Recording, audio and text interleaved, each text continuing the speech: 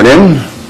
I'm Jim Foster, Director of the City Club, and welcome to this special program. Today, we are most honored to have a special forum with a very special speaker, Rajmohan Gandhi. Professor Gandhi is the grandson of Mahatma Gandhi, and he has authored a book about his grandfather entitled Gandhi, the Man, His People, and the Empire.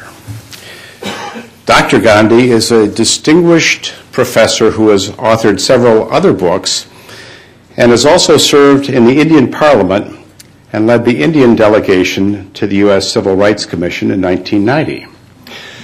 But I would like to ask a very special person in the world of the City Club to come to the podium to give us some insight as to why this forum is so important to us.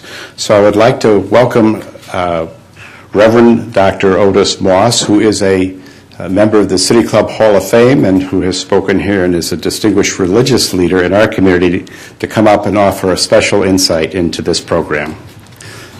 Reverend Moss.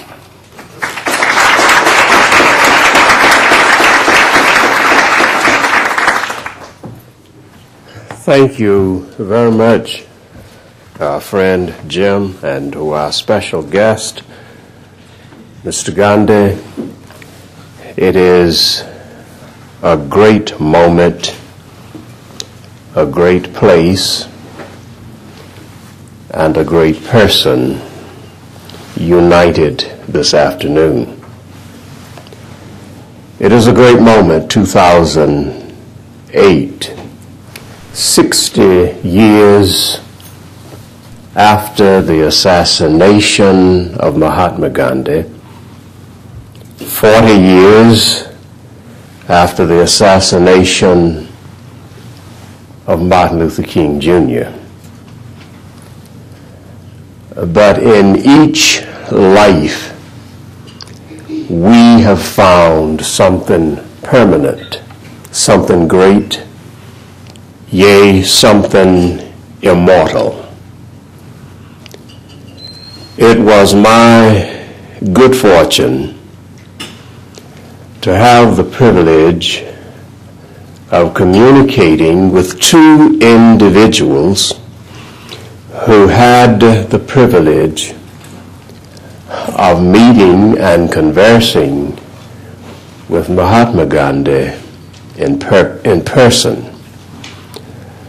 The late Dr. Howard Thurman, who writes extensively about his meeting with Mahatma Gandhi and his experiences when Dr. Thurman and Mrs. Thurman shared an extensive trip to India. And when he returned to his teaching post at Howard University, he recommended two specific things. One, that President Mordecai Johnson would visit India and seek an audience with Mahatma Gandhi. And he also shared his experience with the Dean of the School of Religion, now Howard Divinity School, at that time, who was Dr. Benjamin Elijah Mays, who subsequently became president of Morehouse College, the alma mater of Martin Luther King Jr., and also my alma mater. It was through these individuals that Dr. Martin Luther King Jr. became acquainted in a very special way with the life and work of Martin Luther King, of Mahatma Gandhi, and impacted the life and work of Martin Luther King Jr. It is an amazing story, and I would encourage everyone to read it in Dr. King's chapter of two of his books, My Pilgrimage to Nonviolence, and Dr. Thurman, in his autobiography, With Head and Heart, devotes a chapter to his experience with Gandhi, and so does Dr. Mays in his autobiography, Born to Rebel. And it is amazing to note that here such an individual impacted in his own life human rights in South Africa, independence in India, and the civil rights, human rights movement in America. And we are privileged today to hear from, to learn from the grandson of Mahatma Gandhi in our midst and among us today.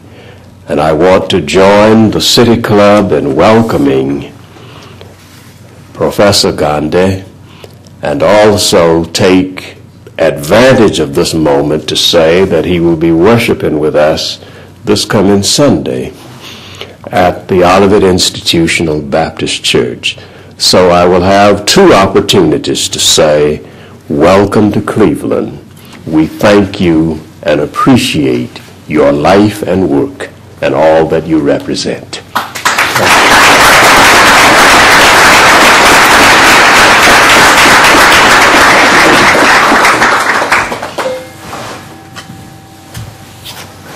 It's a terrible thing to stand between a wonderful introducer and the audience. We should have had you speak for half an hour more. Thank you, sir, for those wonderful, wonderful words. And may I say, Director Jim Foster and all of you who've joined us this afternoon, may I say to all of you how excited my wife and I are to be in this great city of Cleveland for the first time. A city that seems to be so conscious of the world and all its people.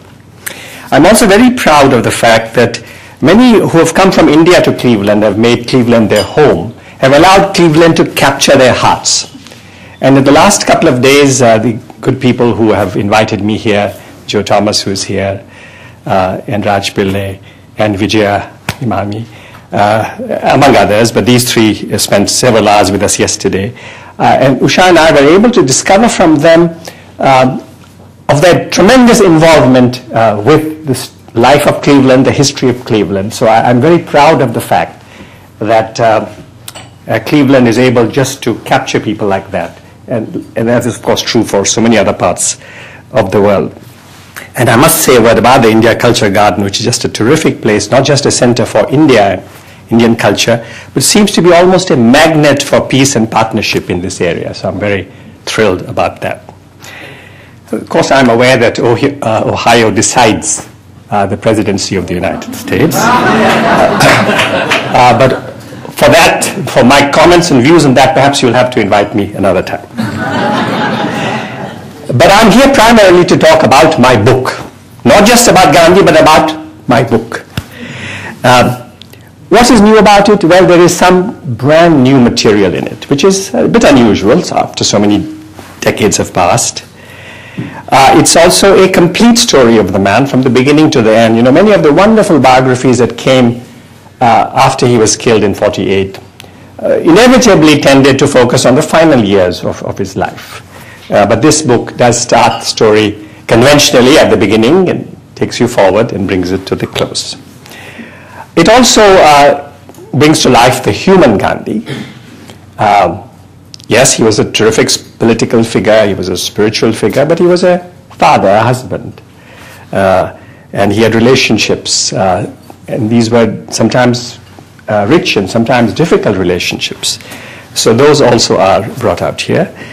And I should also point out that the Indian History Congress every 2 years gives an award for a work of history, and they gave this book its latest award.